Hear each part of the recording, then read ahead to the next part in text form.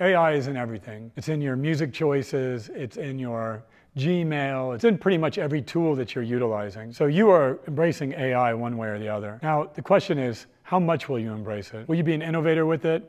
Will you be a disruptor with it? Or will you just utilize it as a tool in the operations of your business? AI is a revolution. It's actually more than a revolution. It is an evolution of mankind. We are going to change dramatically as a result of it. So the only question is, are you going to be in alignment with the changes that are coming, or are you going to allow those changes to take you out of alignment?